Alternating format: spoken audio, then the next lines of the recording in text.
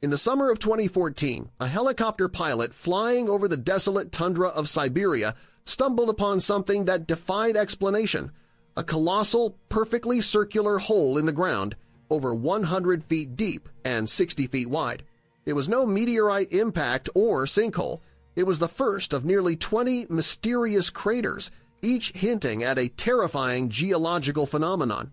As scientists rushed to investigate, they uncovered a chilling truth. These craters were the explosive aftermath of underground gas eruptions, a dark omen of a warming planet. But what lay beneath the frozen surface was even more alarming.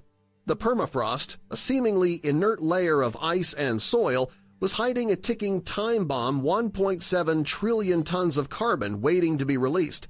With the Arctic warming at an unprecedented rate, the ancient organic matter trapped in this frozen ground was beginning to thaw, awakening dormant microbes that released massive quantities of methane gas.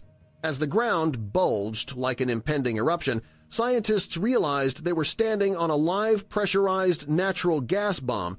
Then, in 2017, the shocking discovery of bulging mounds on the tundra revealed the terrifying process behind these explosive phenomena.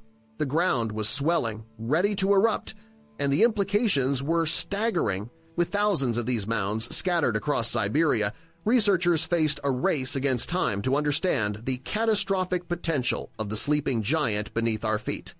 What would happen if it fully awakened? For the full story, check out the link below.